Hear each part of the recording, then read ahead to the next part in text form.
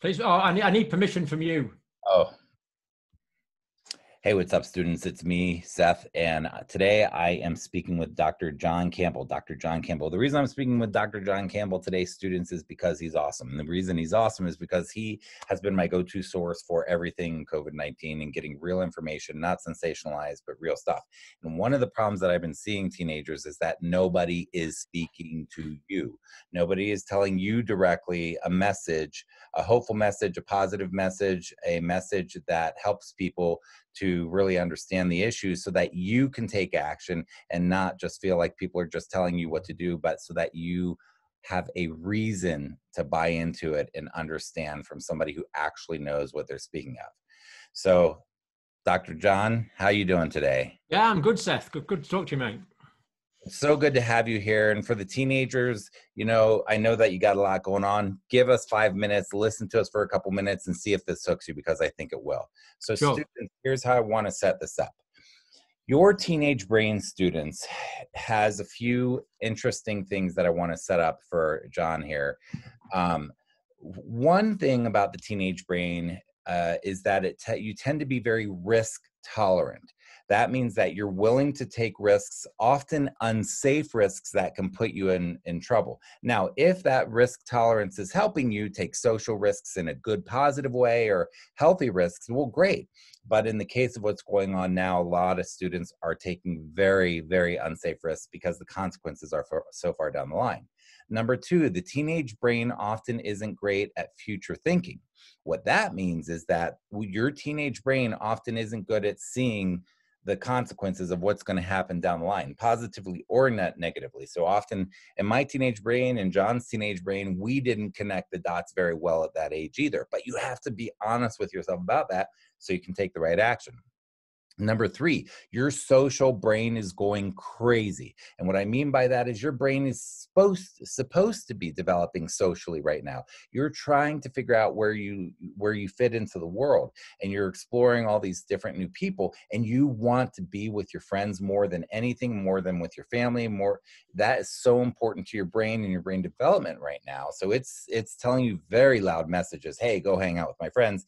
And number four, your lack of medical knowledge, just because you haven't studied medicine. So those four things in the teenage brain are things that I want to put forth to you as we start this conversation. And John, what I feel like teenagers need is they need to not just be told by parents or teachers, hey, just do this, but they need to really understand the why. And the reason why it's so important to me is because, as I told you before, I had ARDS where my lungs shut down for 9 days, and I experienced this personally, and I could very well not be here on earth today, and I'm very lucky. And I work with young people, so I really want you and I to give a message to them. Sounds good. All right, you ready for my first question? Yeah, let's go for it. Can I just say, Seth, I have problems with many of those things myself still. Yeah. Quite a few of them I have ongoing issues with. It's maybe worse when you're younger. It gets a little better when you get older, but they don't go away completely. So even Seth probably has some slight difficulties in this area. I know I do for sure. A lot. That's why I do what I do. Yeah. So let's start with this question. Why should people listen to you? Who are you? They've never seen you before. Yeah, that's a very good question. Whenever someone says anything, you should always say, well, what's your evidence for that? Not just accept things on face value. Because you get people talking all sorts of stuff and people are mouthing off about things they don't know about. So I'll tell you about me, then that'll give you a bit of a clue. So when I was I'll let you into a secret now. I'm 62.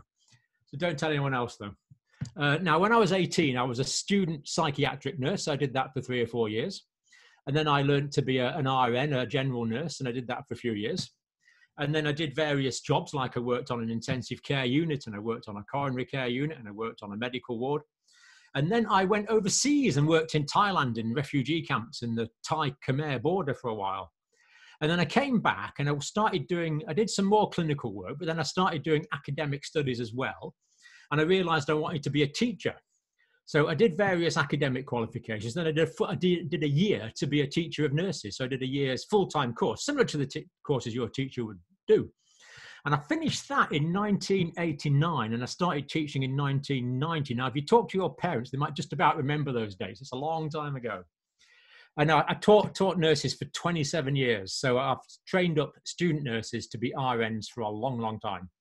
And I've taught a few medical students and a few advanced nurses and nurse practitioners along the way as well. And I finished work a few years ago, and for the last 3 years, up until last year, I was working in an emergency department as a staff nurse. I was putting on bandages and giving injections again. So I've been basically teaching and studying this stuff for 42 years now, I'm afraid. Slightly more, 44 years actually.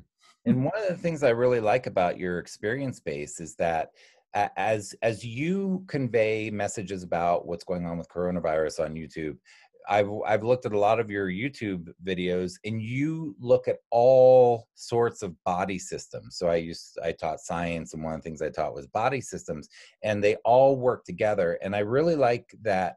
I feel like I can trust that you're coming from a perspective where you have seen so many different types of things in the medicine world that you can give us clarity.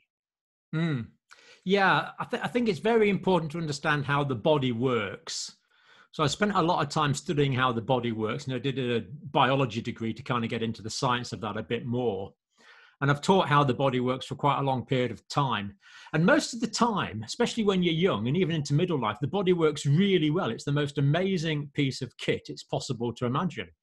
And having studied it for 44 years, I don't really understand it. I understand little bits, but not really at all. But the bits you do understand just let you realize how cool and amazing the whole thing is. But of course, sometimes it goes wrong, and the normal function of the body goes wrong. And when it goes wrong, you get a disease. That's what disease is. It's abnormal body function. So what I've always tried to do is link the way the body works normally with how it goes wrong, with how that makes people feel, with how you recognize that. So I think that's a really important thing to do, as Seth said, to understand the science behind it. And then the other thing that's fascinating, of course, is the way that people work together, because you are a social creature. Humans are intrinsically social. We work together in groups, we work together in packs, we work together in tribes, we work together in countries. It's just the way we work. Whole parts of your brain are just designed to allow you to interact with other people. So the way we interact is also important, and that leads to other health outcomes. So the way that people work together in groups, or indeed if they don't work together in groups, that causes adverse health outcomes. So if they work against each other in something like a war, a lot of people get hurt. But if you work together collaboratively to help each other, then a lot of people get helped. So by people working together, your nation put people on the moon. You can do amazing things if we work together. So that's what we really have to strive for, working together, doing this as a team. This is a team effort. That's what we're working on, guys. Awesome. That's an amazing setup. Amazing. Thank you. I like the way you give a really big picture context for this. So the next question is really my only question, and then I have a list of a bunch of small questions that students have been asking. But my next question is the big one, where we can really dive in for several minutes or however long you want. Yeah. Why should young people be taking this seriously, and how should they be taking it seriously, especially given that they are often getting mixed messages from media, from government, from parents, from teachers, from friends?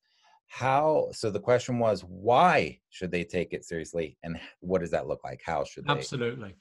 There's so many reasons for taking this seriously. Let's make one really simple one first of all. Now, it's true that the more illnesses someone has, the more likely they are to be severely affected by this COVID-19 disease. And it's also true that if I get this disease and you get this disease, I'm a much more likely to get a serious disease than you, and much more likely to die. But young people can get this disease, they do get this disease, and they can get it seriously.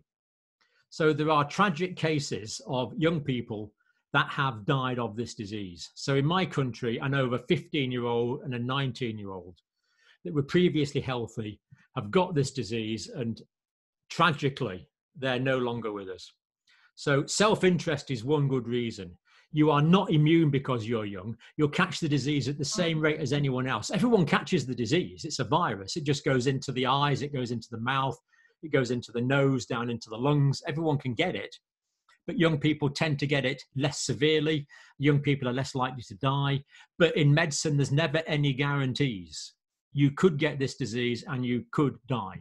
Now, having said that, I don't want to freak you out. because your chances of dying are remarkably low. So, for example, if you're a teenager watching this, your chances of dying are about 0.02%. About 2 or 3 in thousands would possibly die from it.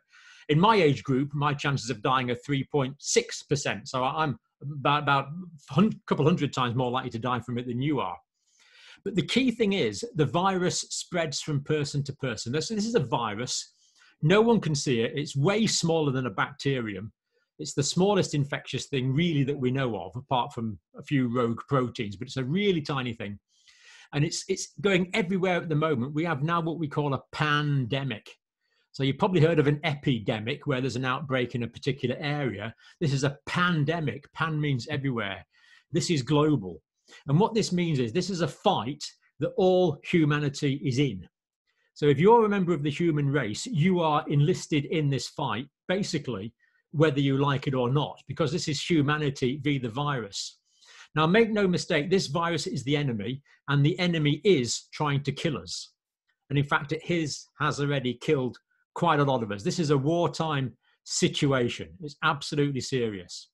And the key thing is, even if you don't get a bad disease, if you're out socializing with your friends, or you're out walking with your girlfriend or your boyfriend, or you're in a class or something, you get this virus, then there's maybe something like a 50% chance that you won't get any symptoms at all. And there's an 80-90% chance you'll get a very, very mild disease. In fact, there's only a few percent chance you're going to get really quite sick with it. So you might be okay. And I can never guarantee that. As we've said, there is a chance. But the key thing is you will take it home to your household.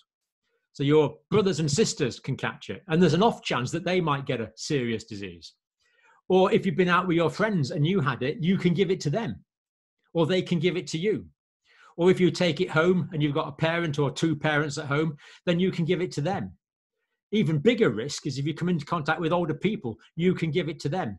And there's a real chance that they're going to die of this. Now, you've probably seen a game called Russian Roulette. It's on Rambo movies. And you put one bullet in the chamber and you spin the chamber and you pull it and see if it clicks. Now, that's putting your own life at risk. For you, there's a very small chance of that. But would you put one bullet in the chamber, spin it, point it at your granddad's brain, and then pull that trigger to see if it clicked or not? Because that's what you're doing. You're playing Russian roulette with people's lives, and we have to move forward in this together. The whole point about being a social animal like you are, the whole point about interacting with others is we look after weaker people. This is what a civilization is. You can gauge the quality of a civilization by how it looks after its weakest members. And let me tell you, I'm one of the weaker members because I'm older.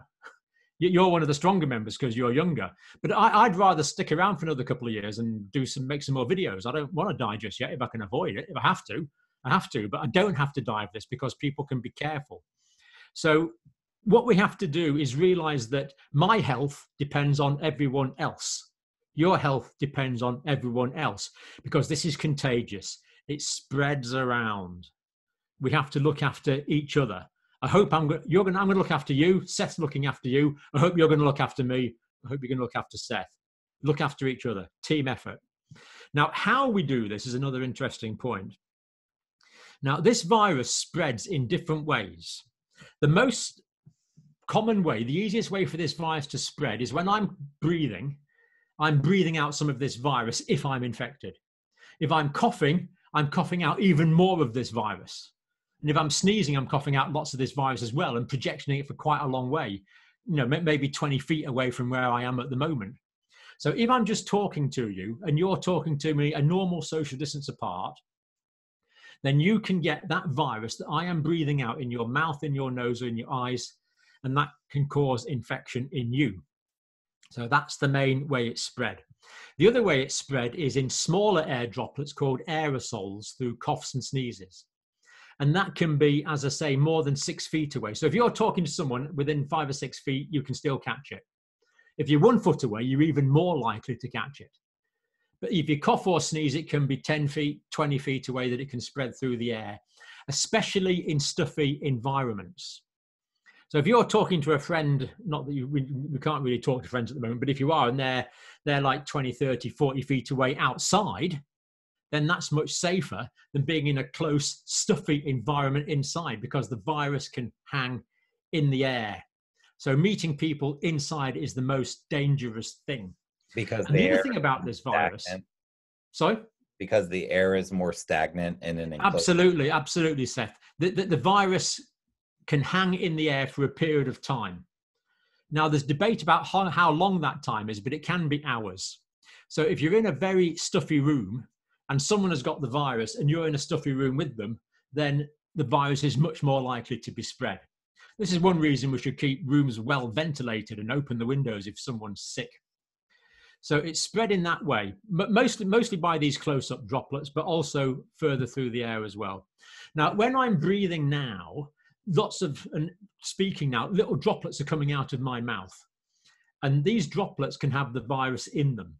And if I cough or sneeze, even more of these droplets with even more of the virus can come out. And what these do is they settle onto a surface. So it could be a door handle. It could be a bench. It could be a worktop. It could be anything. The viruses will settle onto that surface. And then if you touch that surface, the virus can go from that surface, and now your hand is contaminated with that virus.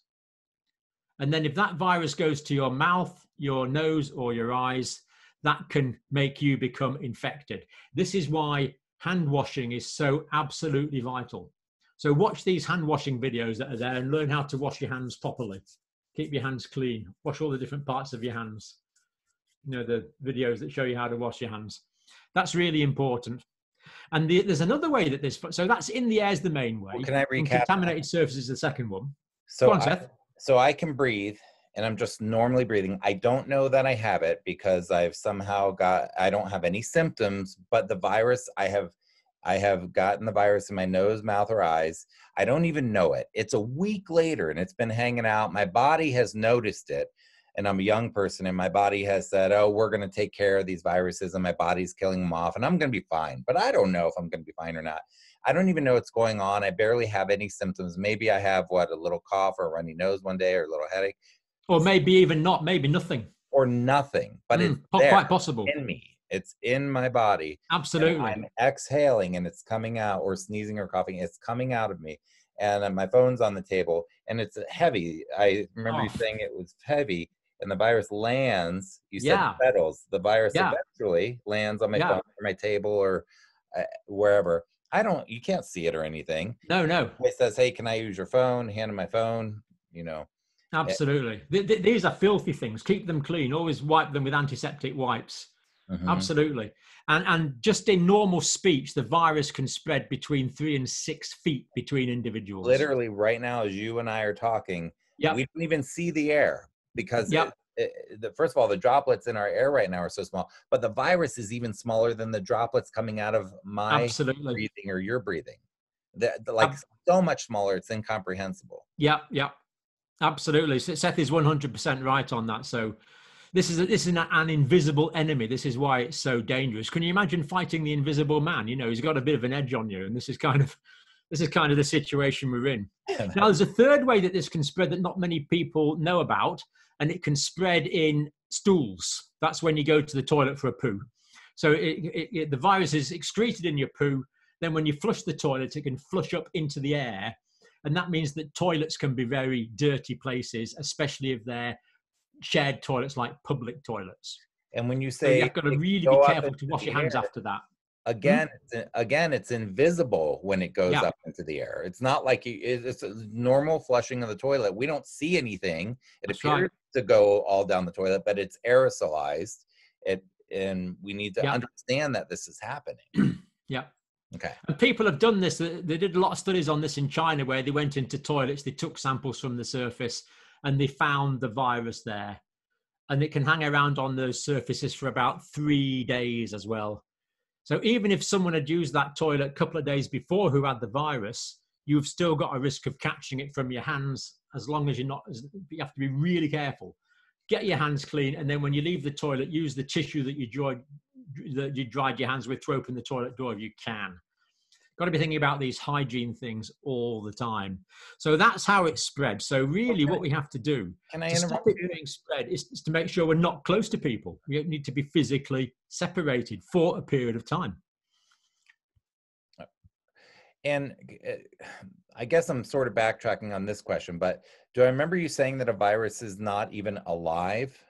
That's a really good question, Seth. And So then we the have follow-up to that is, after 3 days, did it die? Did it lose activity? What happened in those 3 or so? Yeah. This particular virus has got what you call genetic material right in the middle of it. RNA. It's got a strand of RNA in the middle of it. That's surrounded by a bit of protein. That's surrounded by a fatty bit. Now, when it goes onto a surface, the proteins will actually degrade over a period of time. And that will mean that the RNA in the virus is no longer viable. Now, we can't really say that viruses are alive. So I'm alive, dogs are alive, plants are alive, even bacteria are alive because they can divide and reproduce on their own.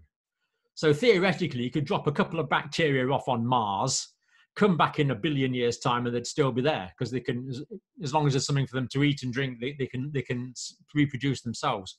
Viruses can't. Viruses are absolute parasites. They only reproduce inside living cells. They can't make their own energy. So they're not really alive. They're just this chemical machine.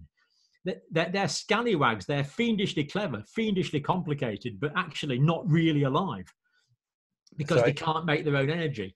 In a sense, really, a virus only comes alive when it's inside one of your cells, infecting your cells. It takes over your cell's energy, and then it kind of becomes alive while it's reproducing itself inside your cells.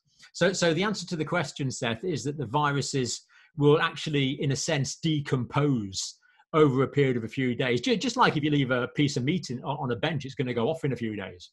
It's much the same as that. The proteins will degrade, but it's not really alive. So we're almost fighting a zombie enemy here.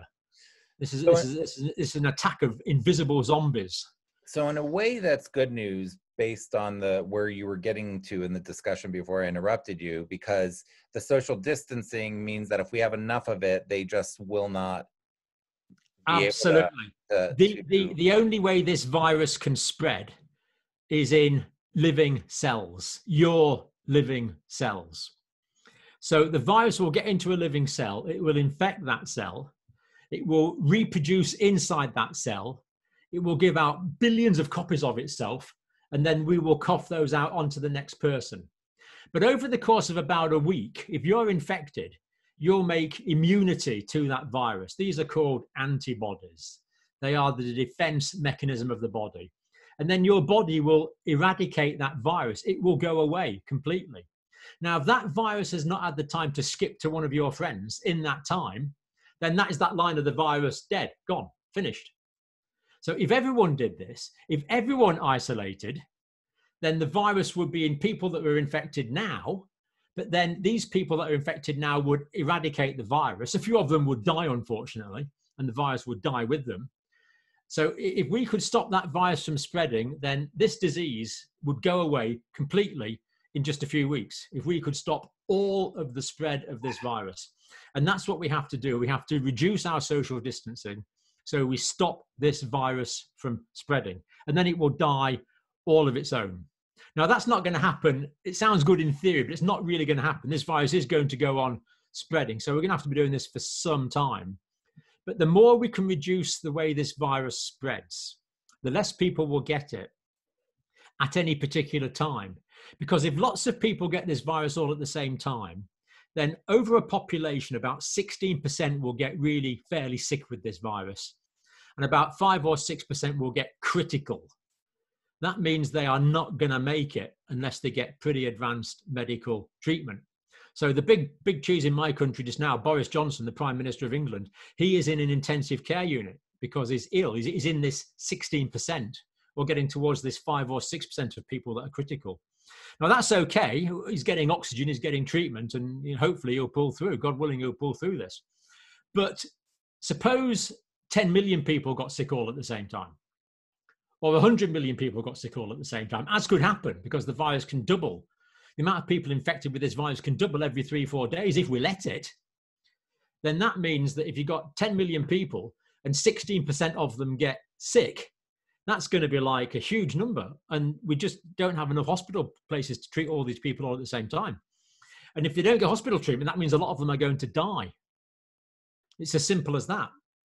So what this means is by spreading the virus, if I spread the virus, other people might die. It really is that simple. This is like a war situation. Now, I don't know if you were brought up on war stories, but when I was a kid, it was after the Second World War and people were brought up on war stories. And that generation were called out to go and fight, to save lives by fighting, to rescue the world from the tyranny that was there. You're called to save lives by staying at home. You're called to save lives by not seeing your girlfriend, by not seeing your boyfriend. You're called to save lives by not sneaking out with your mates, your friends. You're called to save lives by not going to a party. That's all you got to do. Now, I'm not saying that's easy, but it's easier than someone shooting at you. Every generation has its challenge. And this is the challenge of your generation. The challenge of your generation is to maintain social distance for a period of time. And then, hey, when we get back together, it's going to be all the much more fun when we can. But for now, we can't. For now, this is dead serious. People's lives depend on your behavior. It is that simple. Don't let us down, guys. And I think one of the scary things about this is that anybody, we can transmit it and never even know. So we can transmit it to someone who transmits it to someone who is affected and who does not make it. And we would never even know. And I think that's absolutely really... So you could infect your mum, who infects your granddad, who infects a friend of your grandmother's, and that person could die. And you might never know you've had an illness. But this virus will think, they might also think, I haven't made that guy ill, but I tell you what, he's going to transmit it to that guy, he's going to transmit it to that guy, and I'm going to kill that guy. When I get to him, I'm going to kill him. This virus is a killer, and you might never know. So when you look back on this, you got to look back and say, you know what? That year 2020, the year of the pandemic, when I was a kid, 10 years ago, 20 years ago, 30 years ago, 40 years ago, 50 years ago, when you're old, 60, 70 years ago, you're going to think, you know what I did? I did the right thing. Yeah. No one died because I was being stupid. I did the right thing. It's interesting that you say that, because I've thought a lot about that. Students, you all are going to, in 5 years, 10 years, 20 years, you're going to be looking back on this and you're going to say, do you remember that pandemic in 2020? Yeah. You're going to be telling your families about it. And absolutely. But you are... I'm just going to move this camera a bit because the sun's out. That's it. 2020 is going to be the year of the pandemic. Absolutely. This is always going to be remembered. Now, when I was young, I learned about a pandemic in 1918, 1919, just over 100 years ago. And that was an influenza pandemic. It was a bit similar to this, but a different virus. And the news is on that no one knows now how many people that killed. But it was between 50 million and 100 million people died in that pandemic. Now, that was the last big one. And this has been a big part of this problem. You might have known what the word pandemic meant. You might have been able to write it on a whiteboard or a blackboard and say, pandemic, this means a global outbreak of disease. But to actually live through this and to actually experience this and to see how destructive a pandemic can be and to see people around you dying, that's a different experience. So 2020 is forever going to be known as the year of the great pandemic. Absolutely it is. And you need to look back with pride and satisfaction that you did the right thing in this pandemic, as I'm trying to do, as I know Seth is trying to do. And it is hard. It is so it's tough. It's tough. I mean, Seth said, as a human being, even when you're old, it's still true, but you're still desperate to communicate with other people. It was really hard to stop shaking hands, to stop giving people a hug. But we just have to do this for a period of time. So you want to socialize, but as well as that, it's not so much that you want to socialize. People have to know that you want to socialize. So if you want to spend time with someone, that's good. And it means the world if you know they want to spend time with you. So we can still let our friends know that, yeah, I'd love to be spending time with you. But hey, for now, because I don't want you to get sick, because I don't want to kill your parents, because I don't want to kill your grandparents, I can't spend time with you. But you can still give them the satisfaction that that they know you want to spend time with them. And that's really important. So the mere fact that we can't see each other physically is maybe less important than the motivation. Yeah. So tell your friends you'd love to be with them. And they might say the same to you, who knows? But that means that they know that they are important to you. And that's important as well. And I think for you young people watching too, I think one real practical thing that you might want to do is think of a sentence or a phrase that you're going to say to your friends that says that, hey, I would love to hang out with you, but I'm just trying to take care of everybody. Like, you have to frame it in a way that sounds strong, because there's going to be a lot of social pressure on you. And some of you feel fine being assertive and saying, no, I'm not even doing that, sorry. But some of you feel that social pressure more than others, and you may feel really pressured that if they say, oh, come on, everything's fine. But for you to be the leader and to stand up and say, you know what, I'd love to, and to have your words thought out, I just want to recommend that to young people, because I think, yeah, write a sentence down so you got it ready. That's a really good idea, Seth. And when your friends say to you, come round, I'm fine, they don't know that. They may be fine. They may not be fine. In the United States at the moment, there's a very good chance they will not be fine, because you've got a big pandemic in your country, as I have in mine.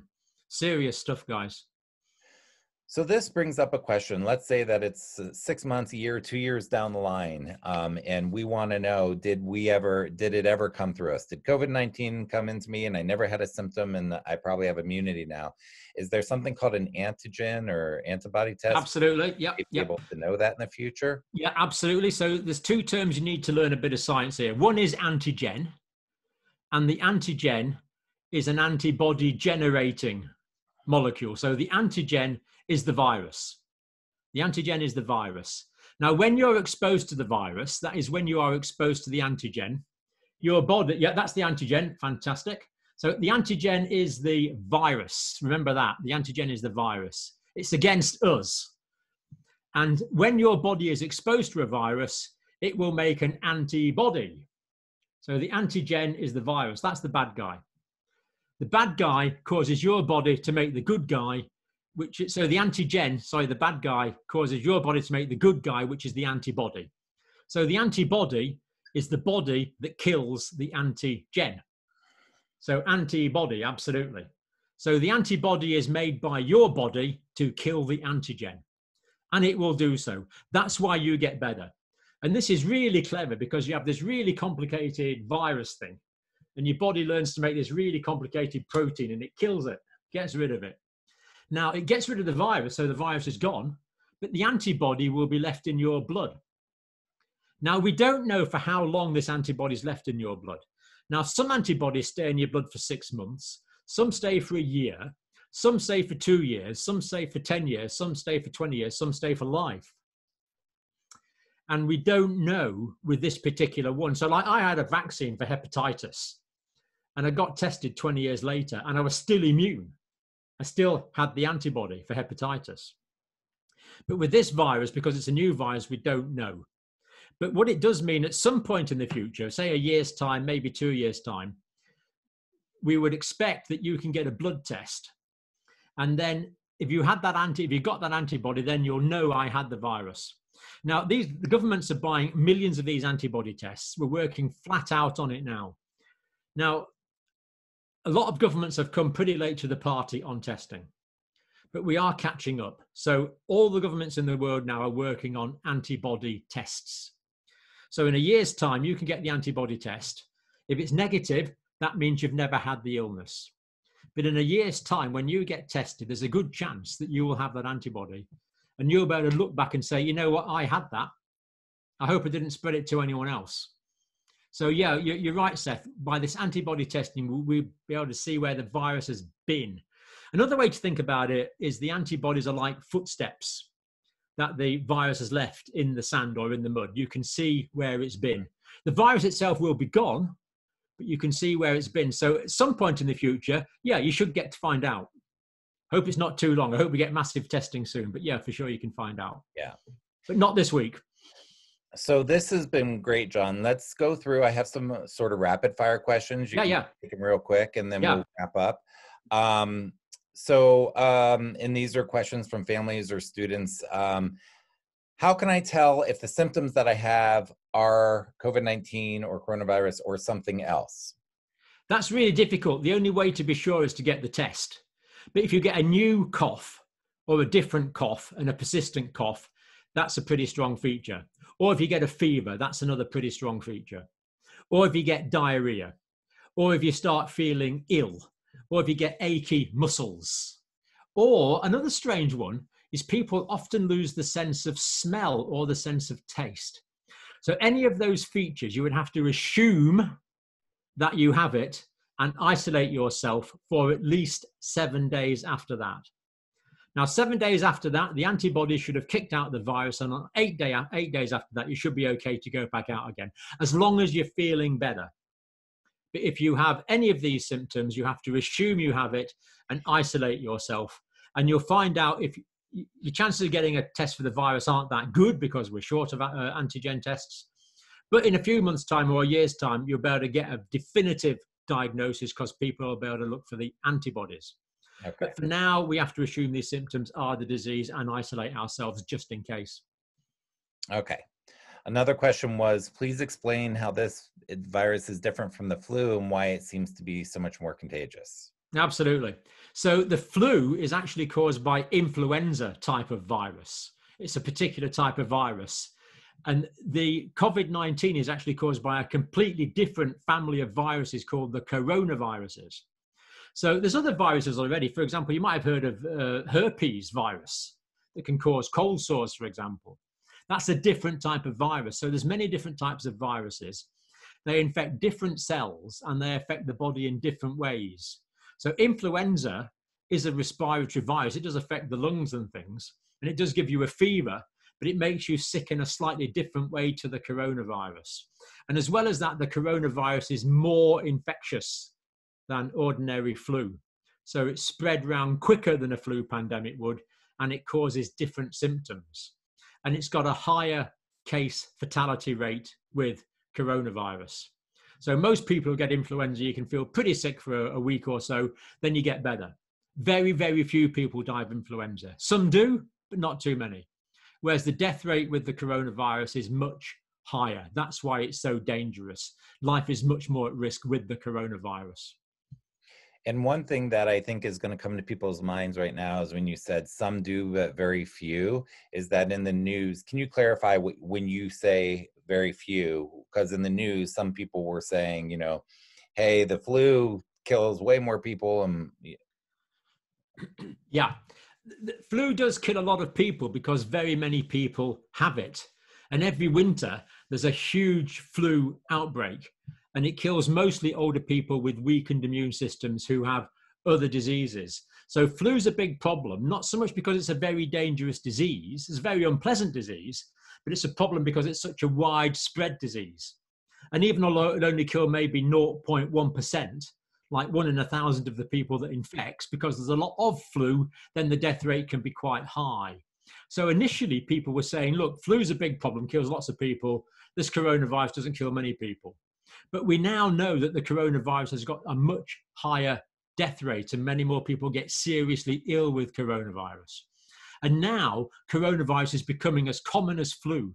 So if we don't take steps to stop the spread of coronavirus, then about 80% of the population could be infected with it. And it's a huge problem. And of course, this is as well as flu, not instead of. Flu hasn't gone away. This is an extra problem that we've now got to deal with as well as flu. So let's see. Another one was, okay, what about hugs, handshakes, sharing a cup, high-fiving, holding hands, things like that? Because you said aerosolized, where if you cough or sneeze and it's floating around the air and it gets in your eyes. And I do want to ask too, why, if the virus gets in your eye or nose or mouth, what's happening? Is it sticking to the liquid in the eye and then traveling into the bloodstream, or what? Yep. Let's do that one first. So if the virus gets into your eyes or your nose, then you know if you're upset and you're crying. If you're upset and you're crying, then you get a runny nose, don't you? That's because the tears from your eyes drain into your nose. And then you sniff and swallow that and it goes back into the back of your mouth, a bit called the pharynx, where you swallow it. And all these surfaces inside, from your nose all the way down to your lungs, is one continuous surface. So once the virus gets into there, it can spread down this continuous surface. So actually from your eyes all the way down to the bottom of your lungs is one continuous surface, and the virus can spread from the mouth, the nose, and the eyes. And these things are lined by what we call mucous membranes.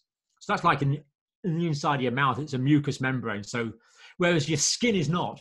So if you get the virus on your hands, it's not going to infect you through your skin because the skin is virus proof.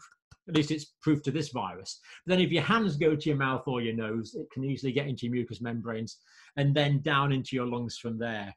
So that's the answer. Everything's all kind of joined up. What was the first question, Seth? I've forgotten. Okay, so then high fives, handshakes. Oh, yeah. Sharing a drink. Yeah.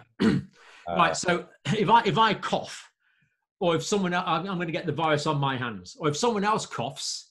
So if someone coughs on my phone, I touch my phone, then the virus is now on my hands. I shake hands with you, I high five with you, then the virus is now on your hands. And then it can go to your mouth. The virus can then reproduce inside you, and you can then spread that to other people. Hugs. When you hug someone, you're very close. You are breathing in the air they have exhaled. So you're sharing air basically because you're close. Kissing would be even worse. Kissing is the worst thing to do at the moment. So all of these things that involve close physical contact, especially the touching, can spread the virus. Skin to skin can spread the virus from the infected person's skin into the mouth, into the eyes, into the lungs, and then onto other people. So this is why we need this physical separation, just for a period of time, but for now, for sure, we need it. So you said something, you kind of said it really quick, but I think that it's something that I haven't seen covered a lot from the experts. But basically, so let's say you're walking and you walk through some of the virus and it gets in your eyes, you're inhaling, it gets in your nose. At that point, these are little, I don't know if is the word molecules of the virus? The viral particles or virions. Okay. So you get a bunch of viral particles, maybe it's 10, maybe it's thousands, I don't know. We don't really know that, right? Well, we don't know this for sure, but if you get influenza, the flu virus in your lungs, then 3 viral particles can be enough to cause the infection. Wow, that's a viral load, right? That's the viral load, yeah. Now, your immune system. If that's in your immune system, a few viral particles can cause it. With this virus, we don't know. What does seem to be the case with this virus is the more viral load people have, the sicker they seem to get. Okay. So they get many more cells infected all at once and they seem to get sicker. But again, we're not 100% sure about that yet. Okay, so you get some of the viral particles into you, and then once they're in you, they find a cell. They affect the cells down in the bottom of the lungs. Okay, so they find cells in the bottom of the lungs and they get inside of them. Then they replicate, then they break, and then they go to other cells, and that's how it really. That's right. And as well as that, they go into the lining of your lungs. So when you breathe and cough out, the virus is going to be coughed up and breathed out from the lining of your lungs. Absolutely, Seth. That's what happens. Got it. And so as I mentioned before we started the call, so students, I was in a coma and I had ARDS, which is like SARS, where it's called adult respiratory distress syndrome, where my lungs were attacked by some virus. This was a long time ago and we don't really know what attacked me, but something attacked me. I was in a coma for 9 days. I couldn't breathe on my own. So I was what was called intubated. So the people that John was talking about, and that 5%, the critical ones, are usually intubated, which means that they stick tubes into you to keep you alive, to breathe for you. So John, what I seem to understand is that in my lungs, there's all this infection, and my body is trying to fight the infection with white blood cells and things that fight infections. But the problem is that those things that are fighting off the infection in the alveoli, in the parts of the lungs that want air and gas, it's fluid. So if you can't exchange gas, if you're inhaling, but there's fluid, you're essentially, I felt like I was essentially suffocating on my own breathing. Is that an accurate? Yeah, that's right, Seth. So, if you fall over and twist your ankle kind of swells up, doesn't it? Because you get fluid round about the ankle joint. Now that swelling is called inflammation. Inflammation. So damaged tissues or damaged parts of the bodies get inflammation. Or if someone hits you on the face, you get a big red blotch there. That is called inflammation. And this inflammation causes fluid to leak out from the blood vessels. So in your lungs, you might know you have these air sacs, millions of them, billions of them inside your lungs. And if you open them all out, you'd have like 100 square meters, like 900 square feet or something inside your lungs. So you have these air sacs. Now, if there's inflammation in there, then fluid comes out with inflammation. Then these little air sacs will fill up with fluid. So normally the oxygen gets in through these air sacs, like my pen here, it gets in. So no, sorry, the oxygen goes from inside to outside. The oxygen goes out like that into the blood. So normally the oxygen goes from the air sacs out into the blood, because the blood is surrounding these air sacs. And of course, the carbon dioxide has got to get from the blood back into these air sacs. Right. But that can only work if there's air in these air sacs. Now, if there's inflammation because of the disease, just like your ankle going swollen, then these will go swollen as well, but the fluid's nowhere to go. So the fluid fills up these gaps, these air spaces, and the gases can't move. The oxygen can't move through the fluid because it's full of water. So it's a bit like drowning in a way. So what Seth had, he had something called ARDS, acute respiratory distress syndrome. And in there, that's exactly what happens. So these air sacs, so there's the air sac that's in your lung, like that. And normally, the oxygen goes out like that. The oxygen's going out into the blood roundabout, and the carbon dioxide is going back from the blood into your lungs for you to breathe out. But if these fill up with fluid, like this, and that's what happens, they fill up with fluid, and now the oxygen can't get through the fluid because you're full of water. It's a bit like drowning. And I'm delighted to say you've made a recovery from the time you had it, Seth. But it is a life-threatening condition, acute respiratory distress syndrome. And also, there's another disease called pneumonia, which you can get as a complication of this as well. And that's pretty bad news as well. Both of these are immediate life-threatening conditions. And this is why some people deteriorate. And as well as that, the virus can sometimes affect other organs, such as the heart, as well as the lungs. Okay. Next rapid fire question. You said if you open the windows in the place where you're at, that can help dilute it, especially if somebody in the room or house is sick. But are you also opening the windows? Is that letting it in? No. No, I think we can fairly safely say that is not the case. This does not blow from house to house in the air. No. It is not airborne in that way. It's only airborne through the droplets. Okay. So plenty of fresh air is not going to let the virus in, but it will let the virus out. But the virus that you let out is going to be diluted everywhere else, and that's not going to infect other people. As long as you are physically separated from other people, they're going to be safe. So if you're walking fresh air is always good. So if you're walking by someone walking down the street, as long as you're pretty far enough from them, 10 feet, it's most likely going to be falling. You're not going to walk right through. If you're walking past someone 6 to 10 feet away, you're both safe. Okay. The virus is sufficiently diluted not to infect you or for you to infect them. And that's outdoors, to be clear. Outdoors, yeah. Okay. Indoors, it's much more likely because the air's rebreathed and there's droplets in the air.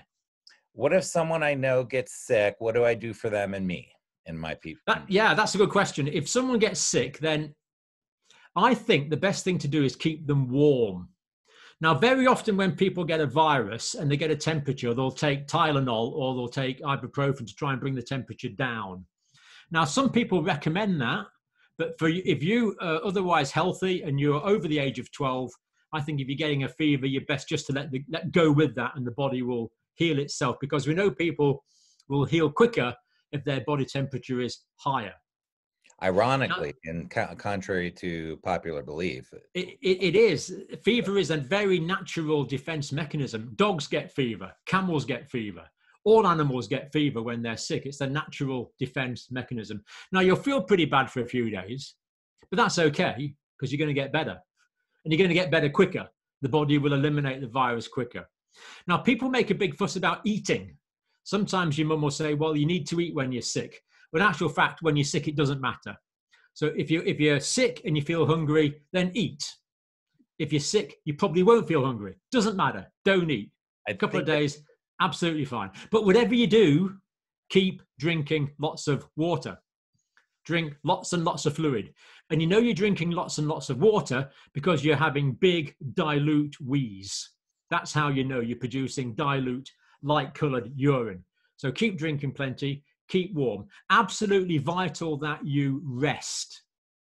Take it easy. Lie on the couch. Put on Netflix. Don't do any work. Don't even think about going out.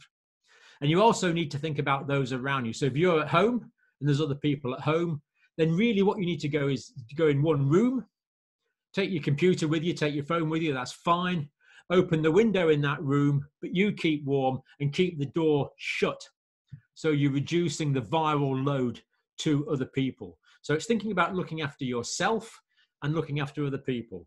In terms of medicines to cure this condition, unfortunately, right now, we don't know of any. People are experimenting with that. Now, if you get very, very short of breath, then you need to call for help. You need to call medical help if you're getting very short of breath, and then they'll advise you what to do. They may advise you to go in for testing. They may send someone round for testing. There'll be local medical facilities in the area you are in that will advise you on that. But otherwise, it's just a matter of letting people know, of course, but they'll probably just say, well, lie around for a few days and wait till you get better, because we don't have any treatment for that. And don't take any treatment that someone suggests because we don't know. Only take a treatment if your doctor tells you to take it. Otherwise, it could be doing more harm than good. Awesome. So shortness of breath means that the lungs feel like they're not able to get enough oxygen. So what we were talking about before, can you show them your device, please? Oh, yeah, sure. So you can get these little devices. So these are seriously cool. Now, this is taking my pulse rate, and it's, so you see that bar going up and down. I can't see this. Is that the right way around, Seth? It's upside down. It's upside down. Okay. So what's the top number, Seth? 74. Right, 74 is my heart rate. So the 74 pulsations. See that bar going up and down? That is the pulse going through my finger. What's the second number, Seth? 97. 97. So that means my oxygen in my blood is 97% saturated. And that's okay. 95, 96, 97, 98, 99 is all pretty cool. So that is oxygen saturation. So if the oxygen in the blood started to drop, you would certainly want to let a doctor know about that. Now, when people first get this virus, they can feel a bit short of breath. But if people get short of breath later on, especially in the second week, it's much more serious. You've got to let someone know. So if you are sick, talk to your doctor over the phone straight away, let him know, and then he'll advise you on how you keep an eye on yourself. But if you can find out what your temperature is, so I've got one of these for taking temperatures. You find out what your temperature is, that's good as well. Now, we have a different way of doing this in your country and my country. In my country, we use a scale called centigrade. So my temperature is 36.4 degrees centigrade, which is 98.2, I would think. Okay. About 98. No, 97.8, so about 98. So that's okay. And so knowing what your temperature is good. If your temperature goes up, that's a fever. If it goes up a bit, that's fine. That's just your body fighting the infection. Fever's nothing to worry about unless it becomes really, really high. And then your doctor will advise you what to do about it. But if you get a bit of a fever, hey, it's the most natural thing in the world. Don't worry about it. All right. I got two more. One is vaping is very popular among some teenagers, or smoking. What's wrong with that? Yeah, absolutely. Well, smoking, there's lots of things wrong with that because you get all sorts of pollutants into your lungs. It causes heart disease.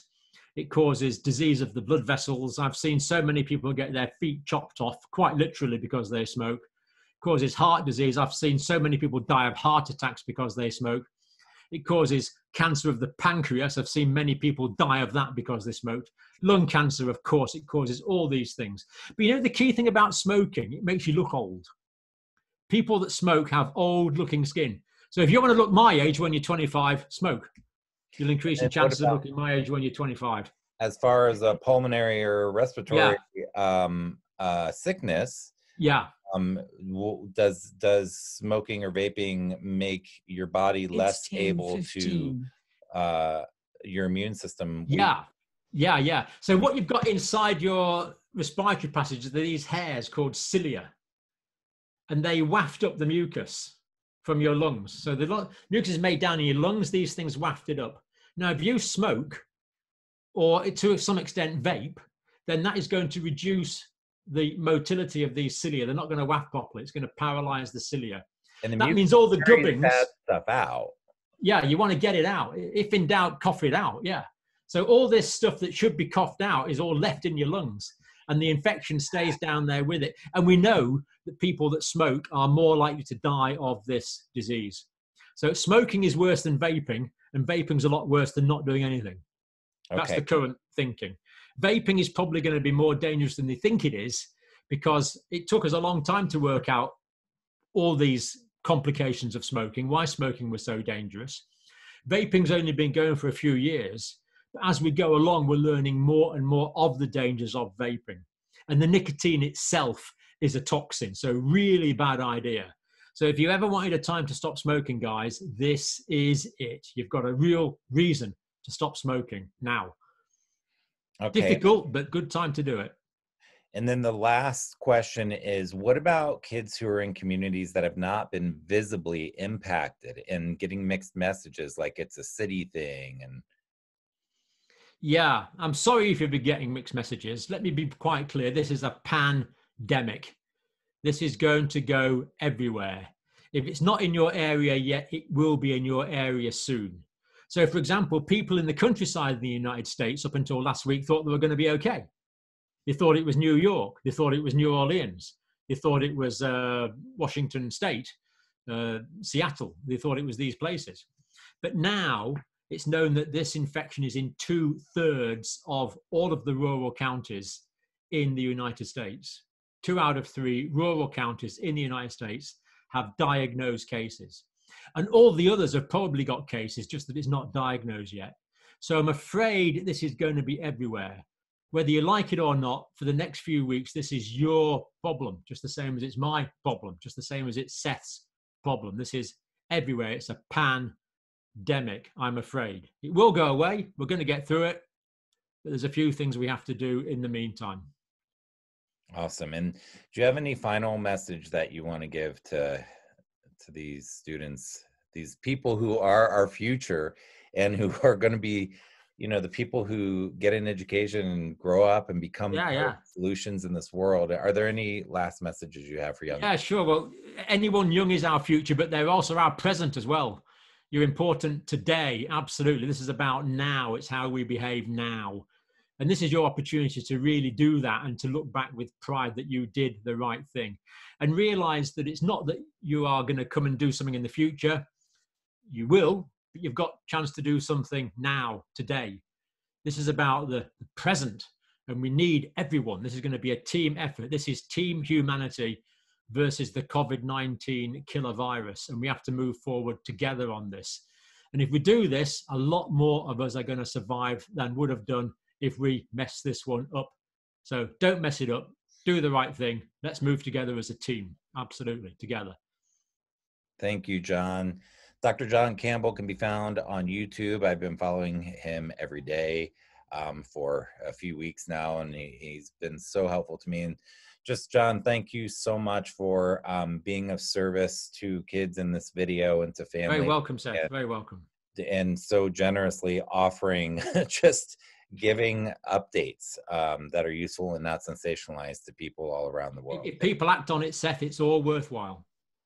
All right. But they've got to run with it. And my name is Seth Perler. If you're watching me on Dr. John's channel, you can find me at sethperler.com or on YouTube as well. With that, my friends, I hope you're safe. I hope you're healthy. And I hope you have a little bit of joy and peace in your heart today. And we'll see you soon. Take care. Take care.